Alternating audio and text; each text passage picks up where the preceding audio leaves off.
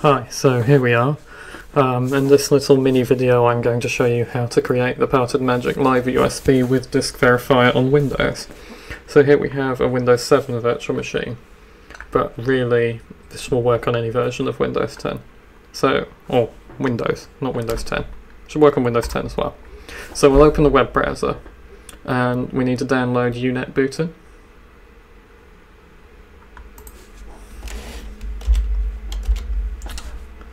Being a little bit slow.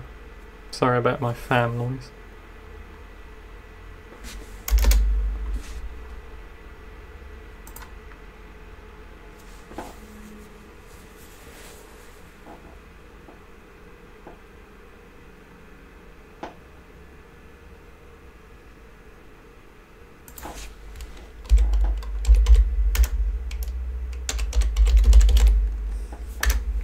So this will look very similar to the process on Linux, but there are going to be some subtle differences.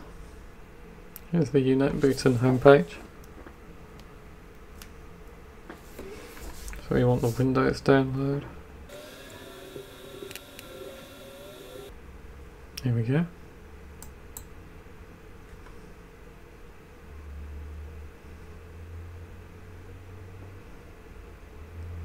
We are just going to put that in my downloads folder.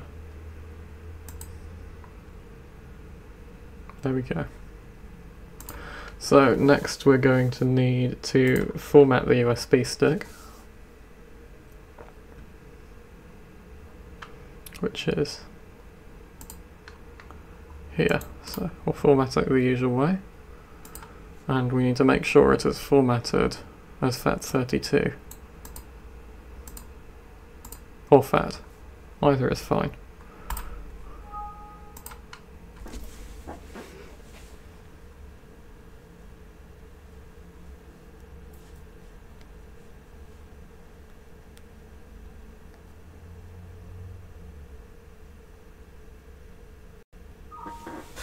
Okay.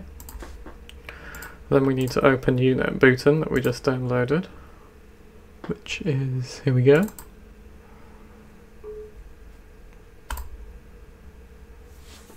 Now, sometimes your antivirus will flag this as being a Trojan, but I believe that's due to the way it works, rather than because it's actually, a virus. I think it's because it uses Cygwin, which some antivirus programs don't like. So, we need to pick drive E, which is our USB stick, and now I will select the disk image, which is on my desktop.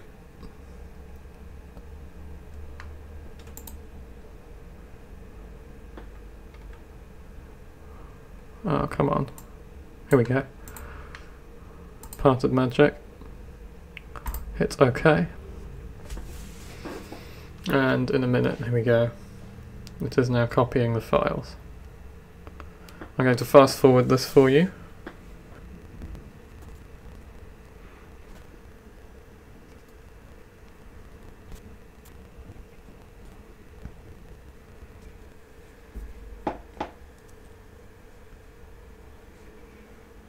Okay, so now we're installing the bootloader.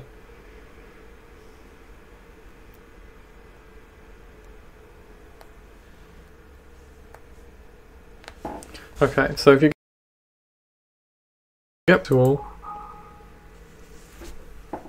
okay, and we are done.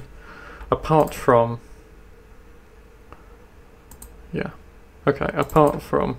we need to put the module in. So you head to pmagic, pmodules, and then drop that in here, and you are done, and you can safely remove your drive as usual,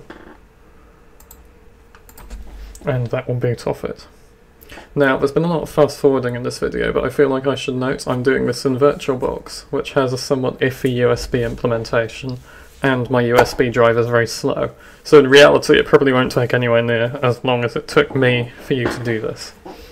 But that's it for this video. It's just demonstrating how to create the live USB. I'll see you in the next one.